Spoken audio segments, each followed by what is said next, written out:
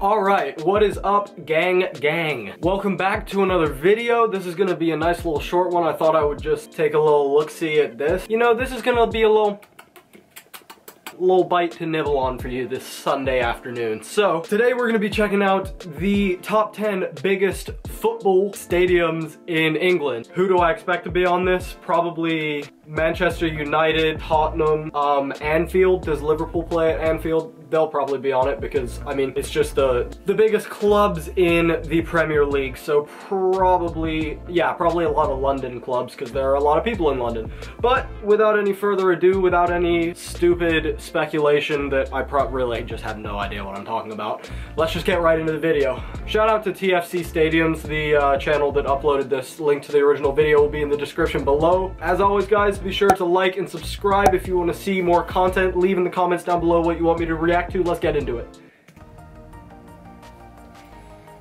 Some nice vibey music. Okay, Villa Park is number 10 with 42,790 capacity.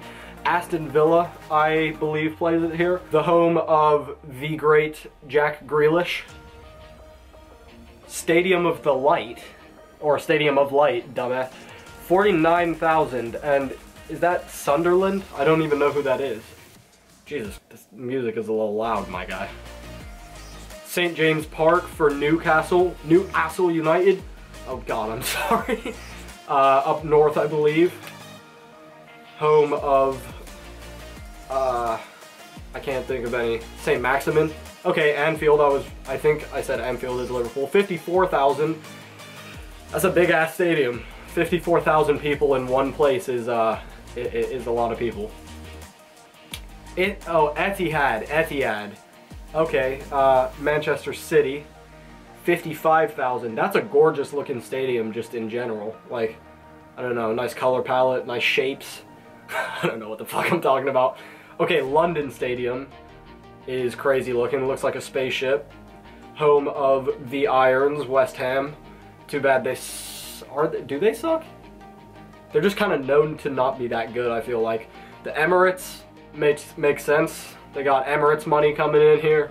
60,260. So that's like double your average college basketball stadium in America. Tottenham Hotspur Stadium. So does that mean Tottenham Hotspur sponsored and bought it themselves? Because, you know, you have Etihad and Emirates and all that. Does that mean that the club Tottenham just paid for everything? Old Trafford, I believe, is one of the original, like, I don't know, big boy stadium. 74th and almost 75,000. That's huge. Oh, and then of course Wembley. That makes sense that Wembley would be number one, but that's not a... Funnily enough, we're not watching a Premier League top 10, we're watching just the top 10 in England, which I forgot, dumbass. Okay, 90,000. That's massive. This is a super quick video, as I told you guys at the beginning. I hope you've enjoyed. If you did enjoy, be sure to leave a thumbs up and subscribe to the channel. Check out my rugby video that I posted earlier today. It was reacting to Jonah Lamu, the consensus greatest rugby player of all time. I've also been told by a couple people to watch the video of his funeral, which is a little dodgy for me because that's kind of a touchy subject, and I'm also a fucking emotional human who will probably cry when I watch it, so we'll see if that comes. But either way, guys, I appreciate y'all for watching, and have a good one. Have a good week. It's Sunday. Get good grades, kids. Anyway, have a good one. Peace.